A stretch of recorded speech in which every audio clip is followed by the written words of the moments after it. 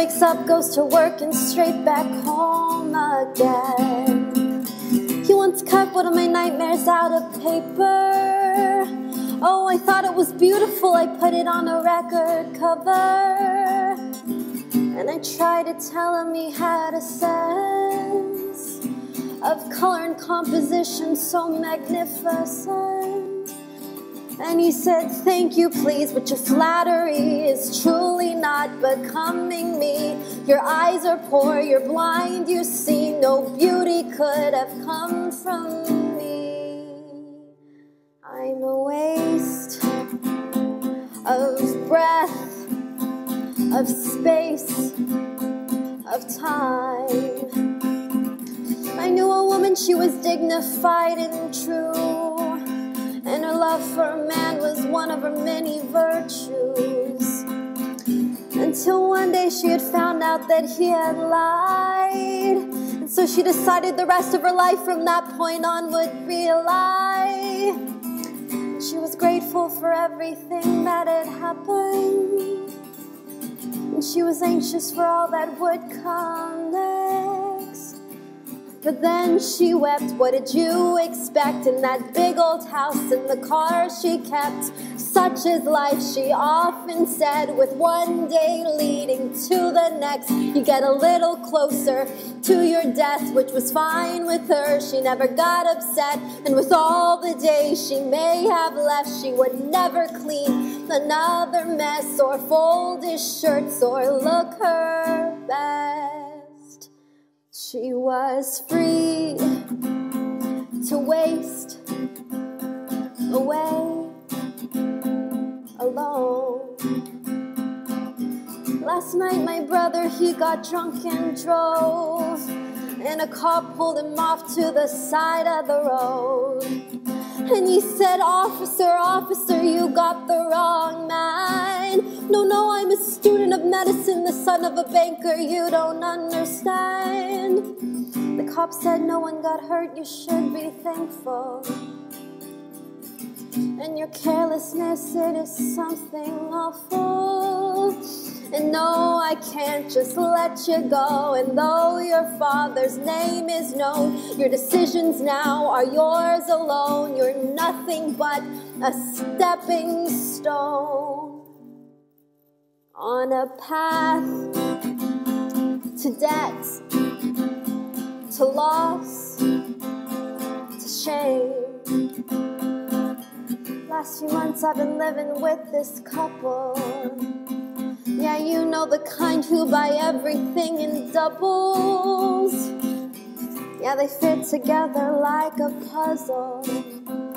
And I love their love, and I am thankful that somebody actually receives the prize that was promised by all those fairy tales that drugged us.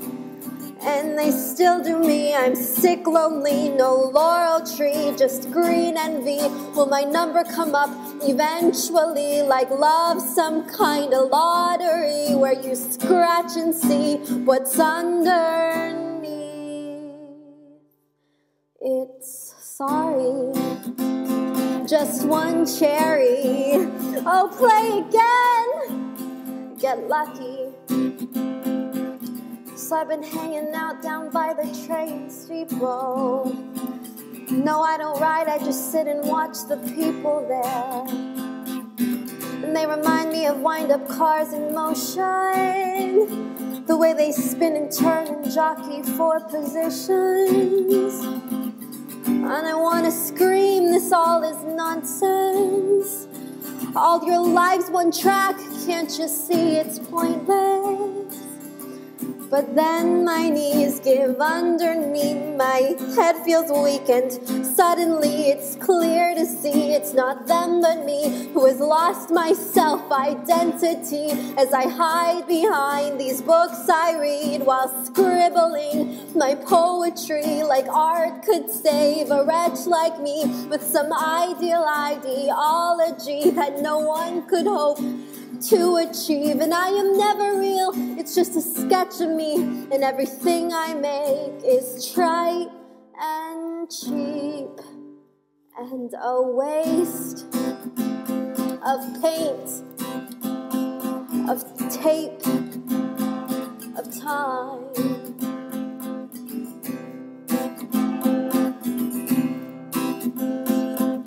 So now I park my car down by the cathedral, where floodlights point up at the steeples, choir practice filling up with people. I hear the sound escaping as an echo, sloping off the ceiling at an angle. When voices blend, they sound like angels. I hope there's still some room in the middle.